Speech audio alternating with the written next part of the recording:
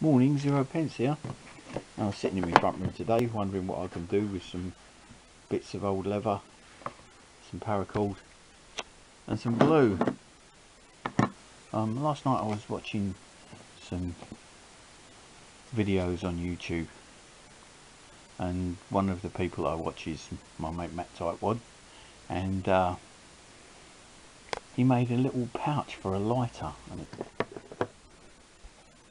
and I also have one of Matt's pouches. He gave it to me last year for my lighter and my little necker and everything. It's like a freeway pouch, but this little single one to hang around your neck is very handy, and I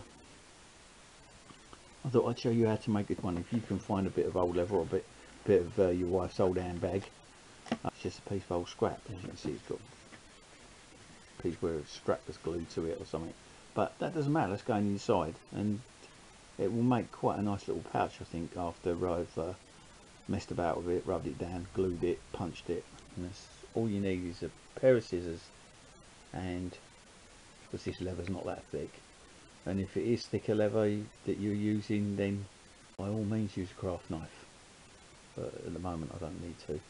Just one of the other little bits of kit you need is a ruler, just a straight edge. Mark your line, cut it with your scissors until you've got an appropriate shape, which is this. I've just cut the top because I'm going to punch 2 holes in that for where it hangs around your neck, and that basically is what we start with. Now here's my bit of scrap leather, all cut and shaped and ready to fold and glue. Now gluing is very important when you're doing leather work, that you have the right glue. This is Yoo-hoo contact adhesive, and it works really well, doesn't stain the leather, and it looks good after it's finished. It's trying to hold that together and sew it or punch it will be a nightmare, so glue. Now the contact adhesive is dry, and pushed it together. I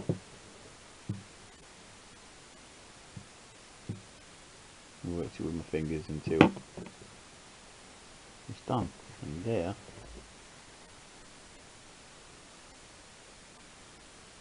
is the finished article awaiting punching. And this glue takes seconds to actually cure. Just once it's dry to the touch, just fold it over, push it together, and it won't come undone. And then you have the holes to punch, and once you've done that, it's basically all downhill from there. Now I've marked out the holes with punch points, and then I'm going to punch the holes. The spacing is correct, and now to punch the holes. Here we have the finished pouch. It's been stitched with leather, folded over, and holes punched in the top, shaped, ready for paracord. But first what we're going to do is just damp this, take a lighter, place it inside, squeeze it, push it, and give it some shape, and after that we're done. It's amazing what just a little damping with a sponge will do to this leather. Makes it very, very pliable, and also tightens up the stitching because that's raw leather. So, and I'll add a little bit of oil, neat for oil, to this afterwards because I've got it, so I'll use it. But as you can see, it's all done. I'm ready to hang around your neck. Now I've got hold of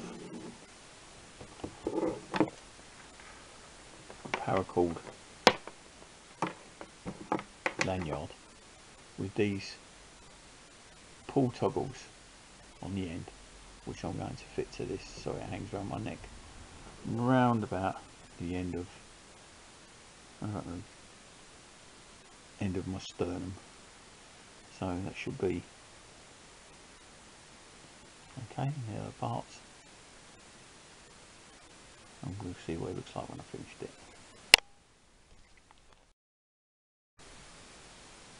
Well, here it is, the finished little pouch with the lighter in it, leather stitching all done, holes all punched, and the lanyard fitted with one of those little safety pull mechanisms. And basically the only reason that I've fixed that is because I've got one. But I would, for me, the way that David Fryers wears his, which is makes it adjustable, it's a really nice knot. But while I was doing this, I've been doing another one that has got that knot on it, and if I can get that there, but I was just practicing with different bits of paracord and bank line and all sorts of stuff today, and as you can see, it has got the adjustable 2 knots on it so that it adjusts around your neck, which it does rather well.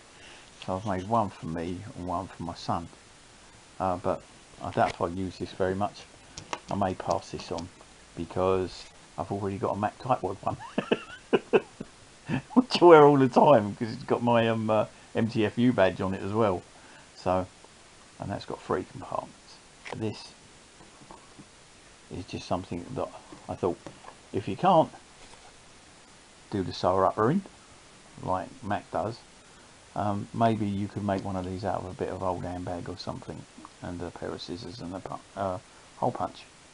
This is just an alternative to sewing, basically. It's still, I know this is more like weaving than sewing. And how you do that is that you just stitch it around, but the ends are pulled in. If I can get that out there, you can see that there is the piece of leather touching. It goes down 4 turns, and on the back it goes down 4 turns.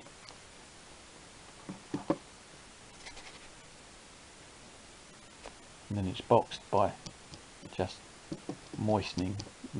Don't stick it in a bowl of water, just get one of your washing up sponges and just wring it right out and just wet it with it, and that makes everything tighten up.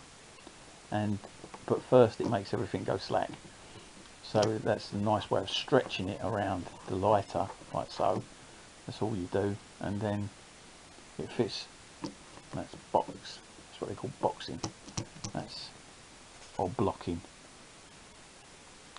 boxing or blocking, depending on what part of the country you are, I think. So there they are, the 2. Even if you haven't got the leather, you can find a piece of bank line or something like that and do it with that, the thicker type of it, and that is very strong as well. So 2 pouches made in a couple of minutes really. It's just messing about today. While I was doing one, I was doing the other. It's a good way if you are a leather worker and you've got little bits of scrap, you can make some nice little pouches for a lighter to hang around your neck. Or if you're a sewer upper, you can use Mac's way. So 0 pence. Thanks for watching. Catch you later.